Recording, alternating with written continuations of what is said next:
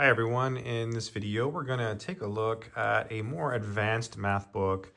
It's this one here. It's called Introduction to Nonlinear, Differential, and Integral Equation. It's by Harold T. Davis. Look at the price there, $275. So older book from the past. I'm just going to take a brief look at this book. Let's check out the copyright here. Looks like it is 1962, right? And this is a reprint of the 1960 version by United States Atomic Energy Commission. Wow. Wow, cool. Let's take a look at the topics here. Very, very advanced stuff here. So let's see what we got here. It's introduction, so nonlinear operators. Some other topics here. The differential equation of first order. The Riccati equation, existence theorems,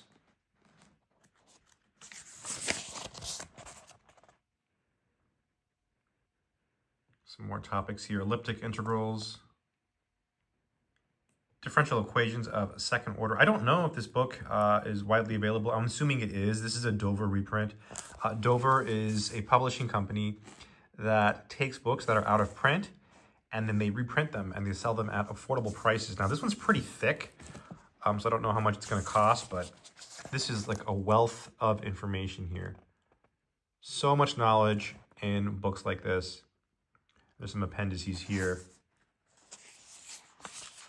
See how it starts. Let's take a look. I gotta smell it. I'm sorry, it's calling me.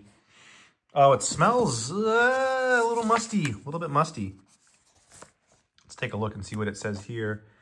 In another volume, the author has developed a theory of linear operators, which contains within its scope a considerable domain of analysis. That such a work should include within its limits a large area of mathematics is readily understood from the fact that the assumption of linearity in operational processes underlies most applications of analysis to the problems of the natural world. So a little section here on nonlinear operators, nonlinear equations.